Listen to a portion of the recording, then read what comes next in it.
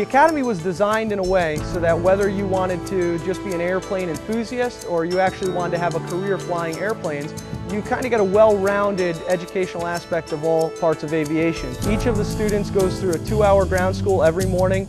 Then they all get an opportunity to fly the gliders here at Wurstboro, but it's really important that they understand how gliders work, what the principles of flight are, the maintenance that goes into the airplanes, how to properly pre-flight an airplane. When we tow them up, we release them at 2,500 feet above the ground, they actually get to control the stick and the pedals and understand exactly how the ailerons work, exactly how the rudder works, and they can feel all of that, and that's an experience that you could never get taught just by being in the classroom. It's something that they can feel and experience.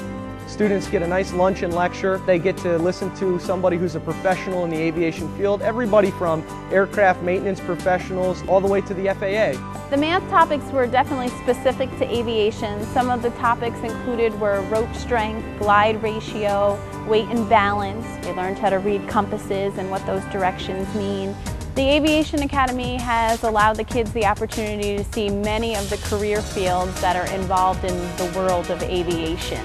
We visited the New York State Police Academy, and Ray Gigante introduced us to some of the helicopters there. They went to Stewart Air National Guard Base, where they were able to visit over a dozen career fields associated with the C-5. I had the opportunity to school the kids essentially on a little bit of military life, and the culmination of their tour was getting a tour on a C-5 and using a flight sim. So it was a great opportunity for them and us as well.